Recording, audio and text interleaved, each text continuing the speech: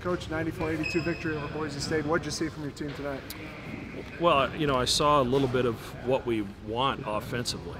We were able to get out in transition, particularly in the second half, and the ball moved, and 23 assisted, 12 or 13 turnovers. That's how we need to play, and that isn't how we played the first 3 games. And while defensively we still have a lot of shortcomings that we need to clean up, it was good to see the ball movement, see the bench have a huge impact in the game.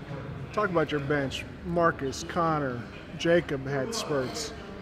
What was it that they did so well? Well, I really thought they saved us the first half. I thought their energy defensively, were able to dig some balls out and turn some defense into offense. Marcus made really good decisions with the ball. I thought Connor made play after play for his teammates. And then, Jacob gave us a great lift the second half, and we had some foul trouble with Martine. So, we're going to need the bench throughout the season. Our starters aren't going to be perfect every night, and when that happens, you hope somebody's ready to step up. And then Georgia State tomorrow, certainly a big challenge. Yeah, I mean, they're very disruptive defensively with their multiple zones that they play. They take a lot of chances and try to turn that defense into offense, and we just have to be very, very solid with the ball tomorrow night.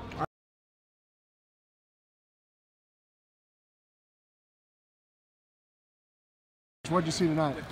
We just ran and believed in each other. That's how we want to play. That's our game.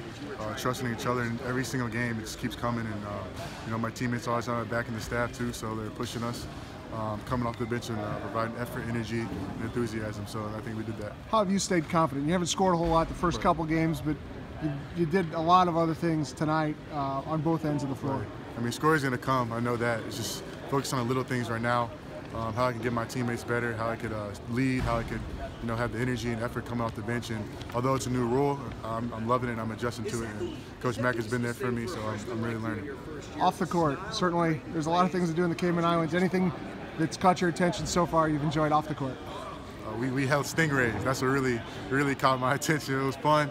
It was a different experience, but I wouldn't want to do it with any other team, so it was awesome. All right, thanks for your help. Good luck tomorrow. Appreciate that.